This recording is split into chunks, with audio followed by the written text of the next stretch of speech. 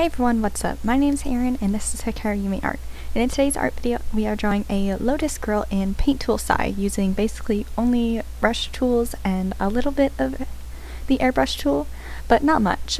My idea for this drawing first came to me whenever I was sketching in class. It was whenever I was sketching for my tattoo, and if you guys didn't watch my previous vlog, I got a tattoo of a lotus on my thigh, on my upper thigh, but this is whenever I was just getting like the concepts of like lotuses and stuff and just like figuring out like how to draw them and stuff, and I just wanted to incorporate a female into this because I do actually draw like a lot of females, so I just wanted to draw like a little lotus girl. For this drawing I didn't want too much outlines, so I just kept with my sketch that I used, my initial sketch, and then I just used that for my outline instead of actually doing lining with black or anything. What I did is that I basically just got a color palette of some purples and blues, and I just used that to color her. And then I used my airbrush outlines. Like with my airbrush outlines, I just used the Preserve Opacity, I think it is.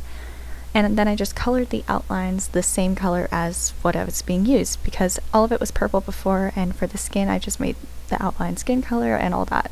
And I just really wanted this to be a really loose, sketchy type of drawing. Like, I didn't want it to be like too professional or anything. I just wanted to just go with the flow, you know, just mostly use brush tool and not worry about exactly how everything looks and being a perfectionist about it. And for the ending, I just really couldn't figure out if I wanted a background on this or not, but then afterwards I decided that I wanted a really dark background against her, and I think it's a really dark blue background. And then what I did for the background is that I used a broken chalk textured brush, and then I just used that all around, and it kind of looks like flower petals kind of her, and I used purple, blue, and a little bit of a whitish color.